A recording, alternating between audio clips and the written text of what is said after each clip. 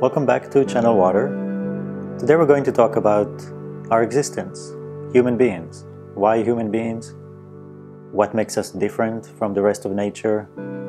How come we are part of one evolutionary tree? We know we're part of nature, yet we feel a certain disconnect. There's something that we know is different.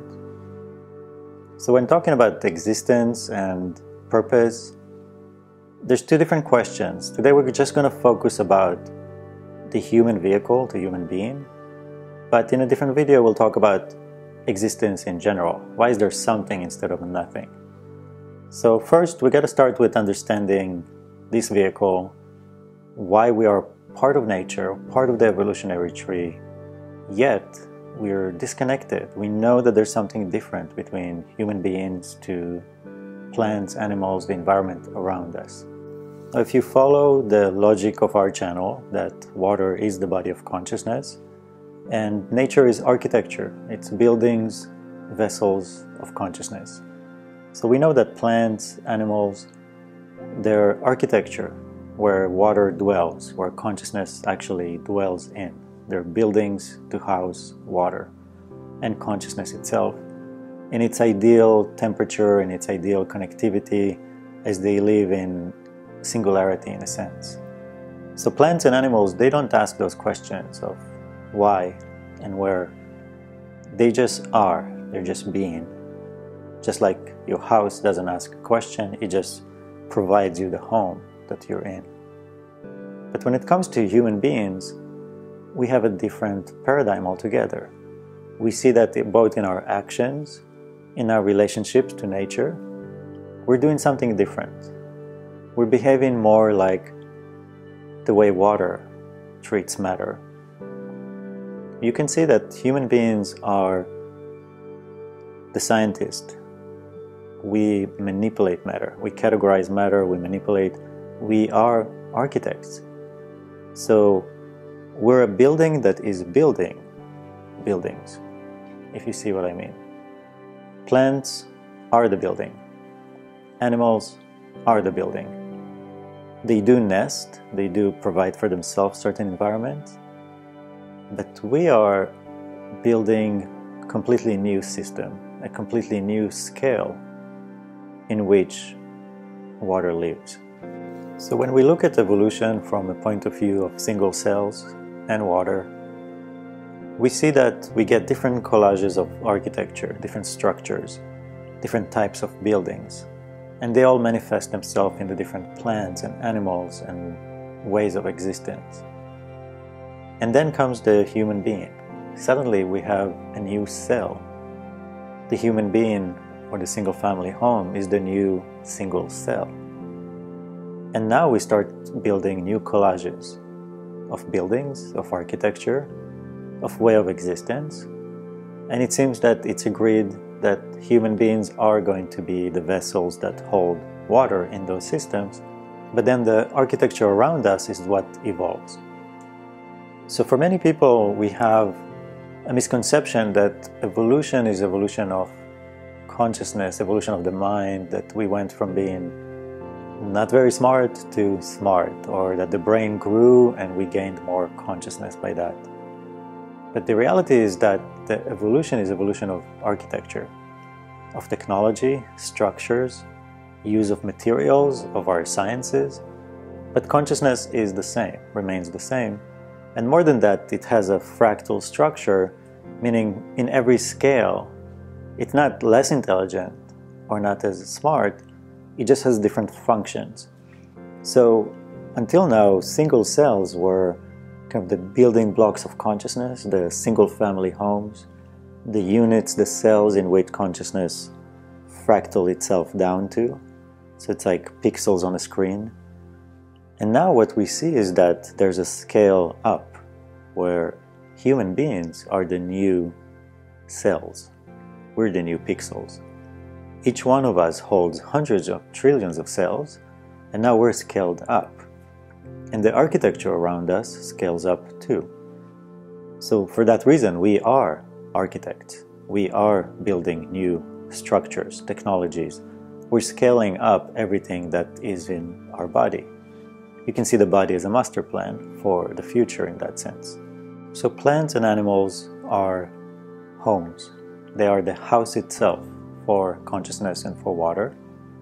And those homes are earthbound. They don't have the ability to leave this planet. So they work perfectly fine on this planet. And they have infinite amount of expressions and structures, and they're all connected. They are actually on the same network. They are all connected and they feed off of the same information, which we feel disconnected from. We know we're disconnected from.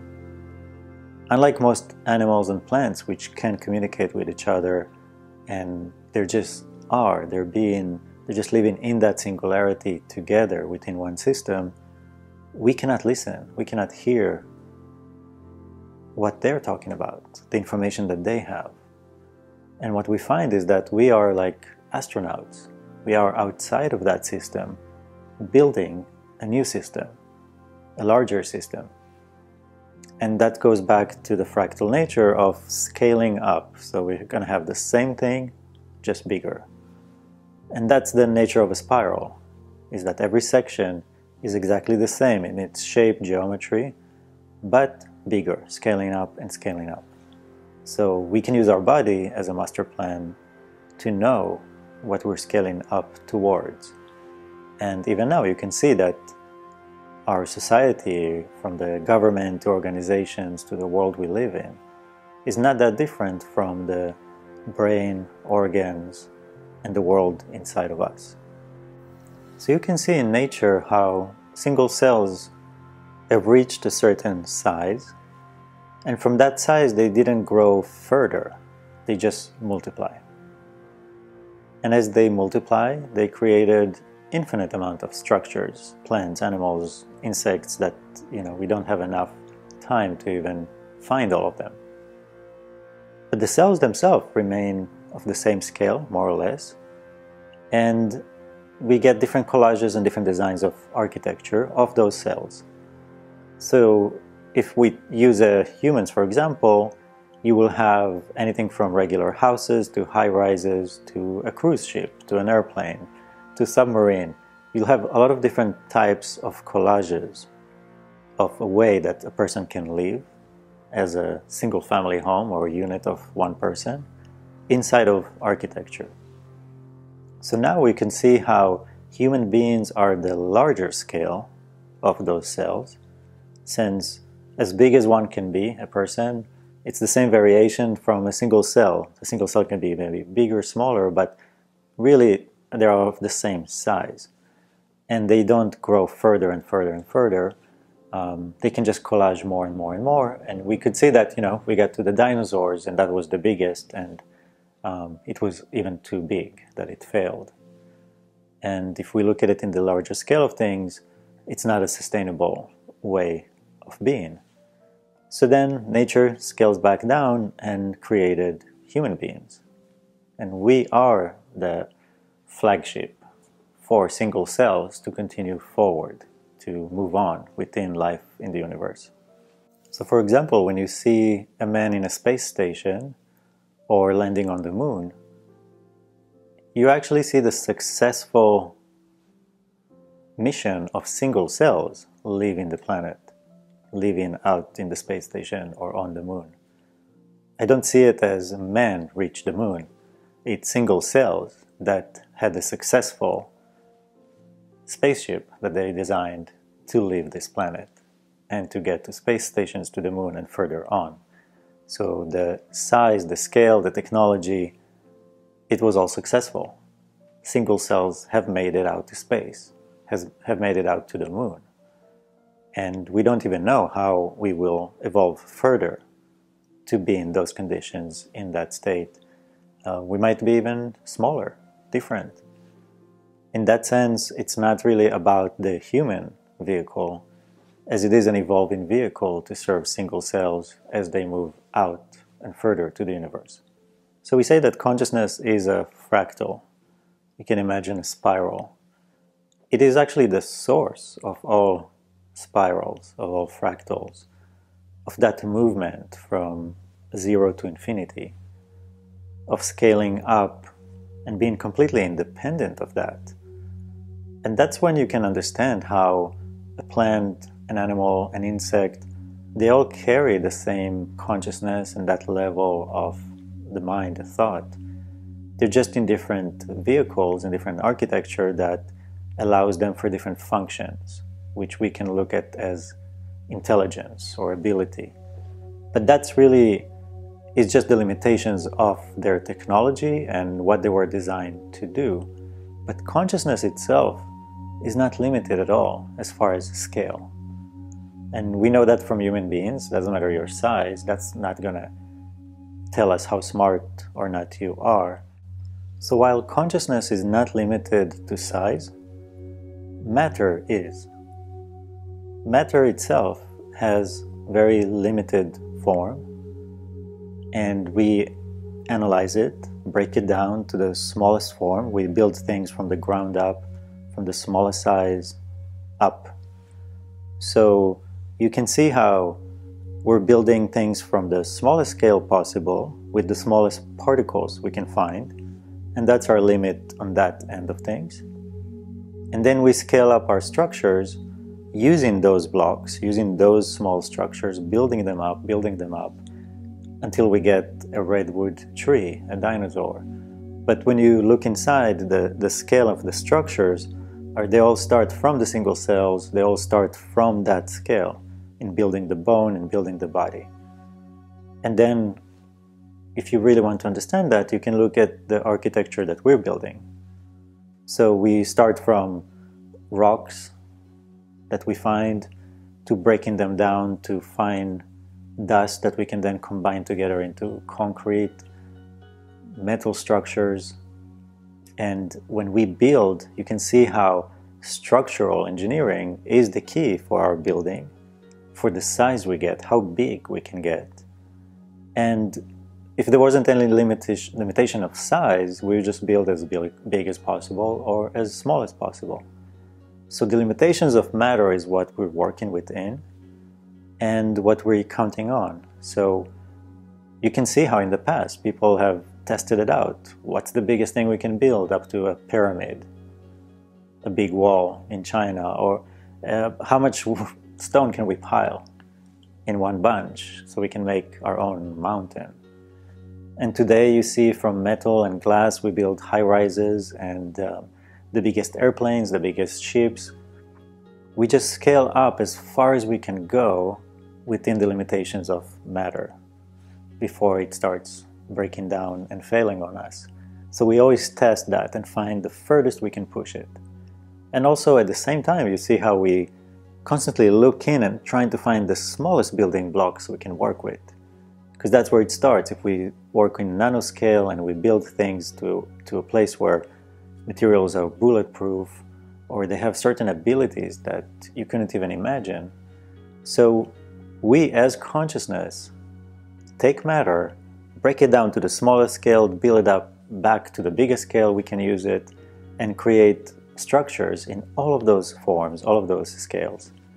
But you can see in our architecture, the cells inside of that architecture is still a human being. It's always the same cell with more or less the same intelligence if you put it on an average.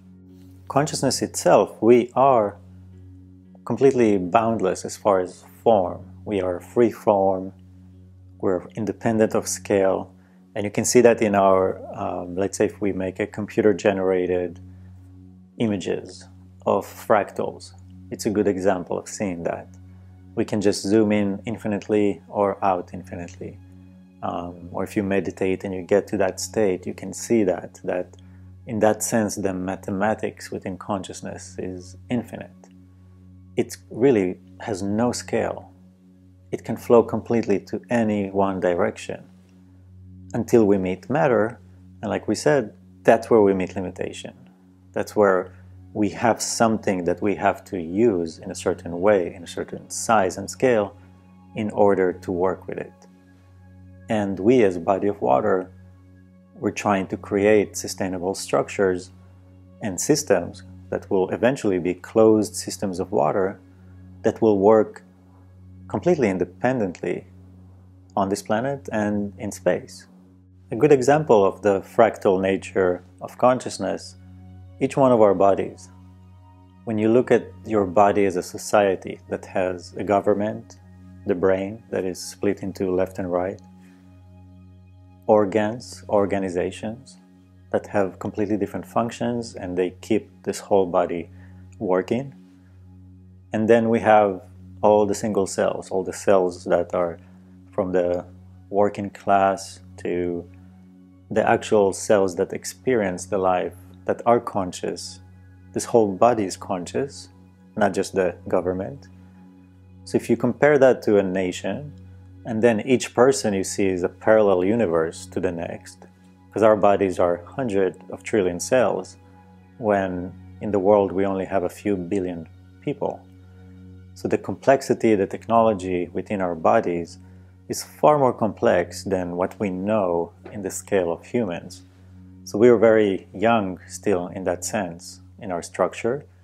And you can see that we're just in a universal scale, more of a bacteria that is just slowly sending spores out to space with our satellite space station and touching the moon. But we're just beginning to start hatching out from this planet. So even though we are on Earth right now, to the nature around us, we are already astronauts. We are already outside of the system, the unified system, the singularity of nature that all the plants and animals share. And we know that, we feel that. And it's really an odd feeling. It makes us feel sometimes sense of we don't belong, or that man is completely different, or disconnected, bad, good, all kind of different strange ideas we get from that disconnect that we have from the environment around us. But that's because we are astronauts. We are the spaceship. We are the evacuation plan for water from this planet. We are made for that purpose. And we see that. We see that we are actually recreating the networks of singularity in nature below us in a bigger scale above us. And then we have that feeling or that vision that we will end up in a place of singularity, that we will end up in a place where we are all connected fully and back to that experience of being one. So it's possible that we are the evacuation plan for this planet. We are the way that water can travel out of this planet. That this is an egg, in a sense, that we're hatching out from. We see that all the world around us is kind of inverted and encapsulated inside of us. Our body is really a map to everything that's around us, like a mirror in a smaller scale. For water, the goal is to be independent in space. Space is really the environment we live in, not what we call the environment here. Here we're inside of the atmosphere and the ocean. We're inside of the body of consciousness itself. It is consciousness itself that is slowly hatching out to the universe, then finding other bodies of water on other planets, asteroids, in space, that are frozen. They're frozen in time. They're outside of the cycle. And for water, which is one of the things we research and will teach her further, for water there is a preference to be liquid, to be at a certain temperature. So while we understand that consciousness is everywhere and in everything, there is a physical side to that. There is a physical side to being consciousness everywhere and everything. And it's not something that we determine, it's something that we can see from what's happening around us, what consciousness is doing, the structures that it is building in plants, animal, and people. There is a preferred state. There is an evolution of technology and architecture that shows us where it's going, what is the preferation. So water didn't evolve to freeze itself up, it evolved to the opposite, to be liquid, connected at a certain temperature. And that is what we have to keep in mind, we're here to protect water and to ensure water's independence in space. So you can see that we are made in the image of water, in the image of single cells as it scales up. We are architects, scientists, artists, creative, constructive, building, making, moving forward, moving out and away from the bigger body of consciousness, which is part of the feeling of the astronaut I was talking about. We are moving away, outside of consciousness, and then rebuilding a network for it to operate freely in space.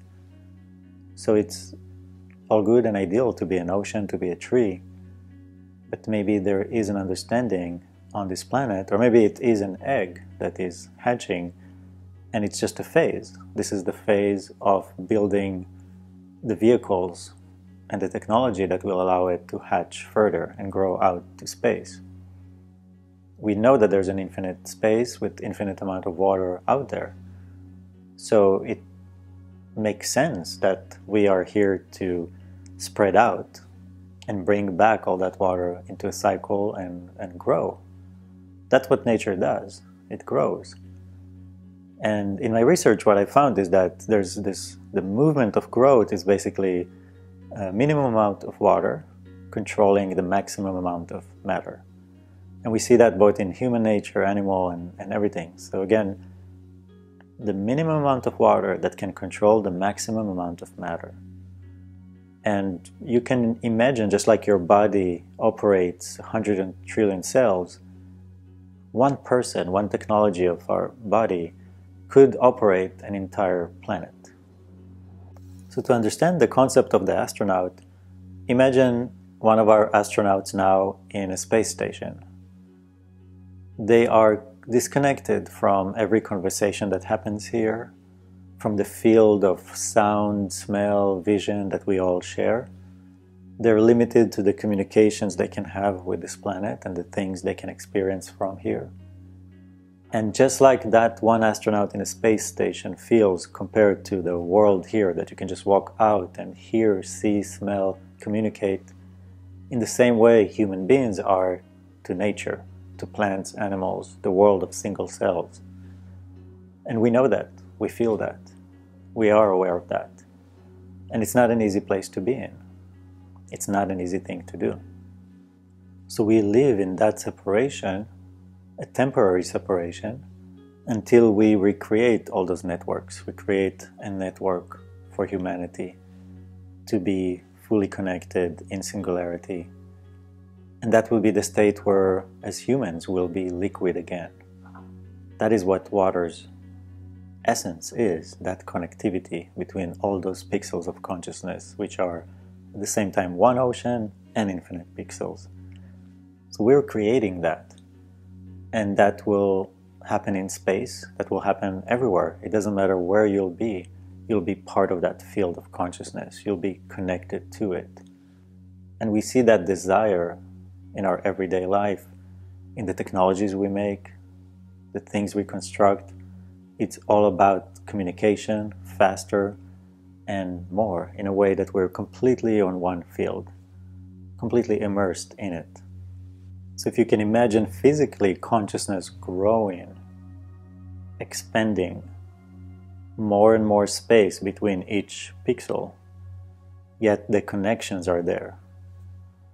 So as we spread out to space, become thinner and thinner in that sense of the distance between the particles of water, yet we have those electric charges, those different fields of communication, and that field is growing. That's what growth is. So we'll see more space between the particles, yet more connectivity too.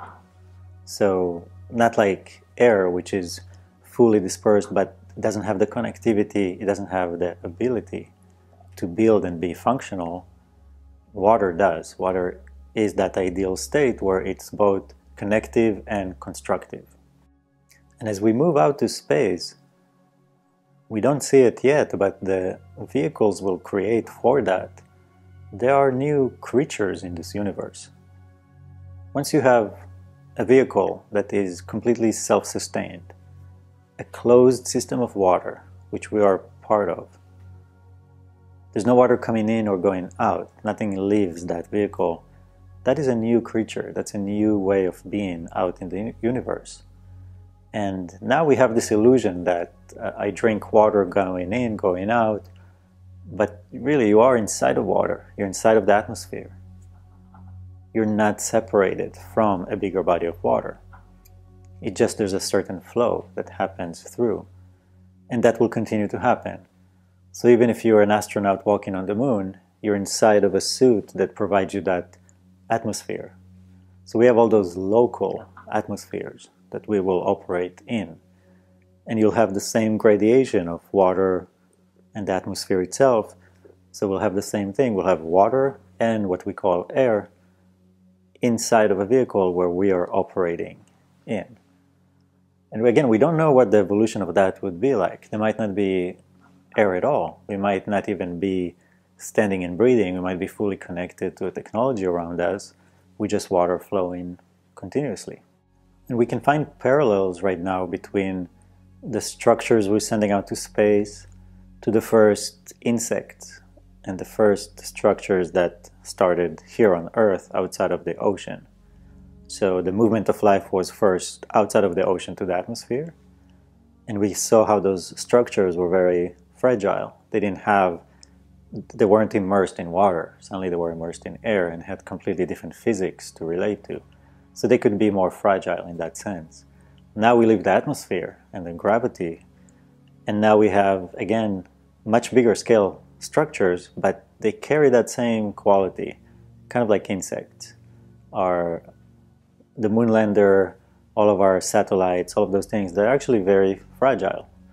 And they're operated to be sustainable in that environment that has no gravity or air. So in some sense it's easier, but also harder, only because we have to leave the atmosphere and gravity on the way there.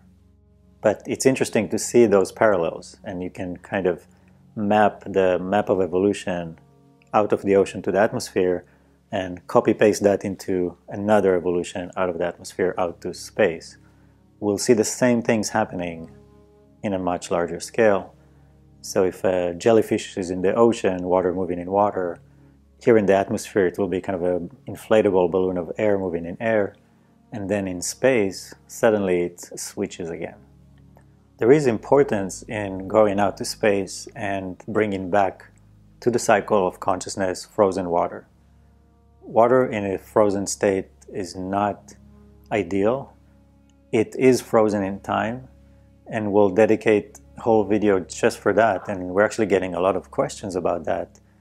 And for water, temperature is time.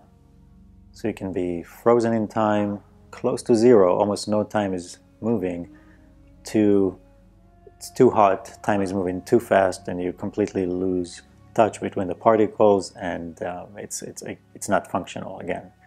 So there's an ideal temperature with which water works inside of. And in that sense, we can call that time. So if you see your life as an individual human being, you look at the environment around you right now as the environment for life. But if you see yourself as the ocean and atmosphere, space is the environment for life. It's a very harsh environment for life, as we know it, for water to be liquid and fluid. So we have to scale up also our thinking and understanding of where we are and what is happening. Any embryo and egg in nature, it's actually a very short amount of time that life is in that phase. It's a very fragile phase and very limited. The embryo, the egg, provides enough food and time for that life to hatch out to the hostile environment, which usually can consume that egg easily, and life will not even hatch further. So if we are in that state, we are in a very limited place with limited amount of time and resources to reach that point where we hatch out sustainably in a healthy way where we are capable and able to continue on infinitely. Because we know any damages that happen to any embryo in its first stages will affect it to the rest of its life. So we are now in that stage. And that's why we see a lot of people rushing out, rushing to find those technologies and ways to hatch out of this planet, to Mars, to the moon, to space stations. It's not because they have some kind of a ego trip that this is what they're interested in. It's really the force of life and the growth of nature that wants to expand further out and find a way to survive in space. Not just survive here in this environment, which is also changing, and in a sense that goes hand in hand. The environment here is changing, maybe to a place where we will not be able to live here. Just like it happens in an egg, where the conditions are getting worse and worse and worse, resources are depleting, to a point where the embryo ate the last piece of food left, nutrition, in the egg, and then it hatches out. So hopefully we won't have that kind of a painful birth through crisis out to the rest of our life. Rather, we will do that in a far more calculated, sustainable, and comfortable way. It's possible that you are that spaceship. You are the first spaceship from the first man that walked on this earth. It was already the beginning of that building of the spaceship that leaves this planet, that lives out in space. It's possible that that was always the plan for us, as far as the growth of life, further out to space. Trees, plants, animals, everything was totally fine on this planet. There was no problem with that. But if the environment is changing, or will change, if an asteroid hits this planet, and maybe life on this planet would continue perfectly and beautifully as it is, while we have a plan B, a way out to the world to make sure that we survive further. Or you can see that that's what life does. It's not that there's one cell and that cells live forever happily. It splits itself, and further and further and further. And as the cells keep splitting, we're growing. Consciousness is growing. More consciousness, more water, controlling more matter, building more architecture, expanding further out to space. That's all that nature does, is grow. That's the one movement we can see in nature. That movement forward, growing, expanding. More and more water in the cycle, more and more matter being used to give it a shelter, a vehicle, a house. And we can already see how that expansion happening as we used to build our homes with our own hands. Now you can create an entire home on the computer and have it completely fabricated without ever touching anything with your hands. And if you look at a high-rise downtown made out of metal, glass, all those materials, you won't even see an evidence of a fingerprint of a hand ever touching anything. And that capability is only expanding further. And we'll have a video, the next video is actually about that extension of our psyche into technology, our extension of our thought into matter. As many people claim that they can control matter just by using thought. We used to laugh at that, but now if you can read my brainwaves and I send an order to order something online and the next day it shows up at my doorstep, I have done nothing physically, yet I just sent a signal, and by my thought I manipulated matter both to produce a product and get it all the way to me. So water itself in a very small scale can do that with manipulating matter. And now we can see how we're getting to that stage where we're actually going to be able to do that, to manipulate matter without ever physically doing anything ourselves. Our bodies are the first transition between consciousness, thought, to matter, and now we're going to even bypass that. And that's why we don't really know what the full evolution of the human body is yet. What we will need to even keep from this vehicle as we move forward into space and into a place where thought is enough to completely manipulate, build, evolve, grow further out into the universe. So we can see how the source of thought and the movement is always going back to consciousness, to water, to a place that is very abstract in that sense. It always goes back there, and from there it expands out further and further, and becoming more capable and functional physically in the material world. And once you're fully connected into that system, yeah, in a sense you won't even know the difference between you, the conscious being, the water, and matter. Then they'll be completely working together in that singularity matter. But now we can still see where the thought is coming through the water to matter. And that's going to continue rippling out and continue wiring itself into the world. Everything else is just an extension of that thought, an extension of consciousness into matter. So going back to understanding the human body in this equation, it's always good to look at cars, both the evolution of a car and how that vehicle relates to consciousness. So cars did not make themselves, and we know that from the first log of wood that rolled down the hill that became the first wheel. From that moment on to a self-driving car, it's been one line, continuously growing. And we consciousness are always being the driver and the designer of the car. We're the ones operating the vehicle, and we're designing it to be so intelligent in a sense, technologically, that it can drive itself, operate itself within a well-defined system. Cars don't need to be creative. They're not building or making, they're just operating, preventing accidents and just giving us functionality of getting from point A to point B.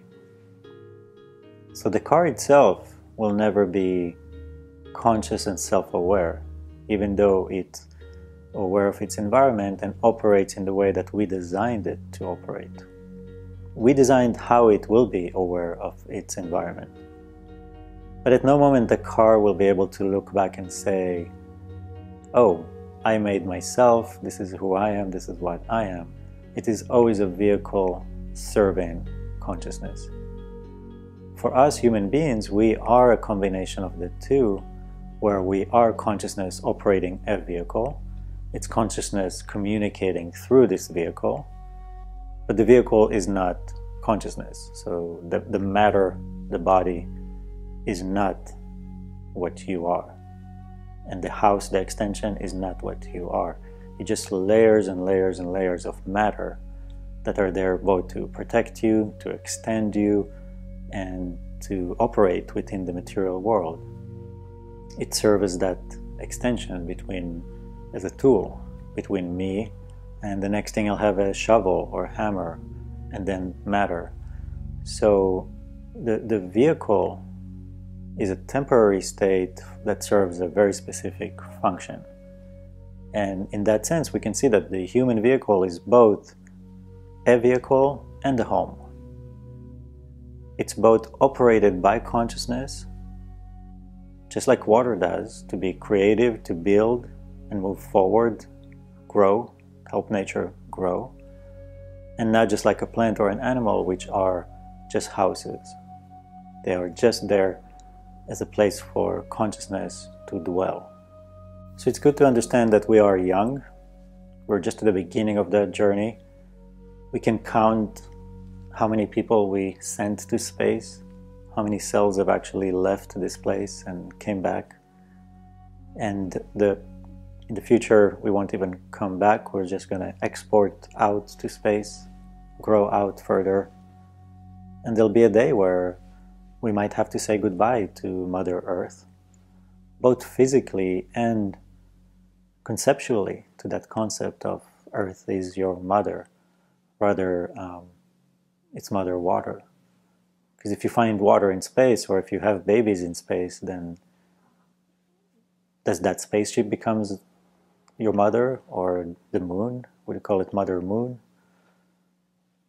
Our mother is water and consciousness, and we'll see as we expand out this space that our understanding of what matter is, those rocks that we find and use, compared to who we are, who we really are.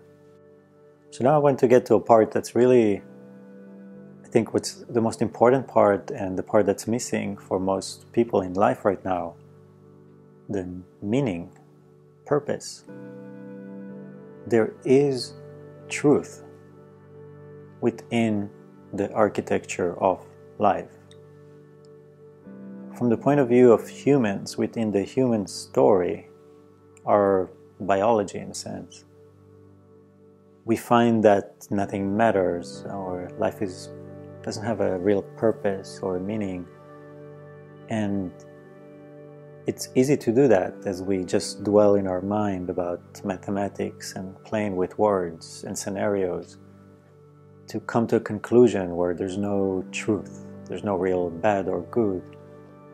But when you get to life itself, water, the body of consciousness, the preference that it has, the desire to be liquid, connected, not frozen in time or completely evaporated in space, then you start to find real truth. And we can see as nature grows, there is truth in the goodness of construction, building life, supporting life, sustainable life. And there is the opposite, which is the destruction of life, avoiding that movement forward, avoiding the development of life to a place where it's completely independent in space. So as we get so involved and distracted in the human story, a lot of people get lost, and they don't have the guidance to see that you are that purpose, you are that meaning, and your movement forward is serving that purpose and meaning, and there is truth in that. So everything we think of good and bad is a completely different paradigm when it comes to water and consciousness. We have a certain set of rules to how we should behave to each other, and what is good or bad socially, or as far as being a good citizen. But there's even deeper truth and deeper knowledge that people today don't have connection to because they're so immersed in the human story. So part of the purpose of this video is really to understand that movement of life forward and out into space, into the world, and not lose sight of that, and not be so involved in your local immediate story and get depressed, feel that your life is meaningless, purposeless, just because you're not the next billionaire or haven't reached certain fame or certain dreams that you had as a human being. You are already that thing that you wanted to be. You already have the purpose and meaning in you. As consciousness, the soul is building a home in the universe through you, in you. You are that thing. The most precious part of life is in your hands, in you, and the way you treat yourself, others, participating in that movement forward, in the development of life, in the construction of life, creating rather than destroying, building, making, moving forward in that sense, together as one body. This is the ocean and atmosphere in front of the emptiness of space. That's how big your task is. You are part of that. The cold, open, empty space that has no life or time is waiting for you to bring that out there. Life and time, all of that is in your hands. and you're the one that's going to take it out to space, out to the universe. The spirit, consciousness, the soul, that abstract world that we are away from now, we are the guardians of that world. We are the astronauts outside of that world, taking care of it, making sure it continues, it's intact. We're serving a purpose in this vehicle, not knowing what that purpose is while we are outside. So it's very difficult, but one must see that you are an astronaut. You're outside taking care of something, and that something needs that care. It is in a very fragile environment that is not supportive. And we're building and creating an environment that will be completely independent in space and will have that ability to continue on free-flowing out to space, growing, expanding that consciousness out to space. So I know a lot of people won't understand what I'm talking about, but until you die, because then you go back and you realize where you came from and where you're going back to. But while we are here, we have a task to do, and it's a very important one. We are the guardians of consciousness, of the soul. We're the one building a home for it. We are architects, builders. We're making something in this material world that allows the spirit to dwell, live on, succeed. We can see that there are things that are not good for the spirit, for the soul, for consciousness in this physical world, be it ice or fire. We know that there's a place and there's a condition that is ideal, and we're here to continue that, build on that. So it's in us and around us. So while it's in you, that's why we are taking care of this vehicle and multiplying these vehicles, which are also homes for those cells. We're cells of consciousness, pixels of consciousness, together building some kind of a bigger screen. You can't see the image yet, or even the movie projected on it, until it's fully built. So for each pixel in a TV screen, it's hard to understand at this point, what is that screen? What movie is going to be projected? Who's even making it? But you are all of those things at once. And you're part of a bigger network of pixels. We're one body. One body of consciousness with infinite amount of experiences, each one of us. That's the beautiful duality that if you can hold in your head, of both being this individual pixel, having this experience now, while you are part of a bigger body of consciousness that is one, just one thing. And that's how fractal operates and what it allows, to have that infinite one and the infinite one, right? You as a one, the whole body is a one, at the same time. So in the truth through water about life, I can give you a quick list of what for water would look as good and bad. Construction, destruction, home, homeless, connected, disconnected, in control, helpless, warm, cold, liquid, ice, active, passive, light, dark, something, nothing, meaning, meaningless, purpose, purposeless, good, bad. When it comes to water, to consciousness itself, you can actually find truth. There is truth. Anyone that tells you that there's no meaning, purpose, truth to you that you're bad just by being a human that you didn't even design or made,